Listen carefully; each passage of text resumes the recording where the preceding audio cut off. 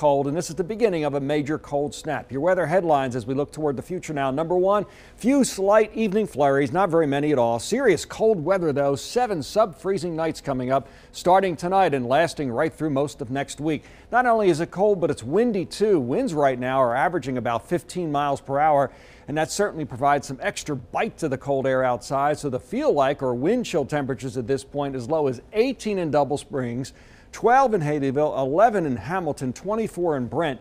And these numbers will keep on dropping tonight. The wind frequently diminishes during the night, but it won't really much tonight. It's going to stay windy, and that's going to make the cold extra intense.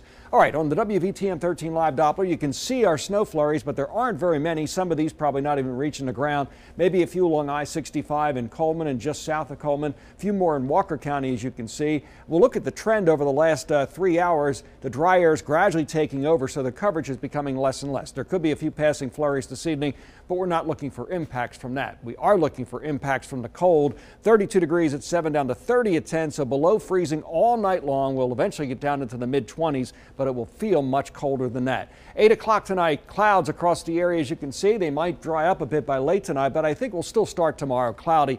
May take a while too. This model might be a little bit too optimistic about fast returning sunshine tomorrow. Eventually there'll be some clearing. On Sunday, look for a mixture of clouds and sunshine. Another cold day too. At least on Sunday, the wind will be lighter. Then it looks like a reinforcing surge gets here next Tuesday, and that could mean a period of light snow across the area. My forecast for tonight, evening flurry or two, cold and windy, 25 your low temperature. Tomorrow, afternoon sunshine returning, but bitter cold all day with the wind as well, 38 for your high.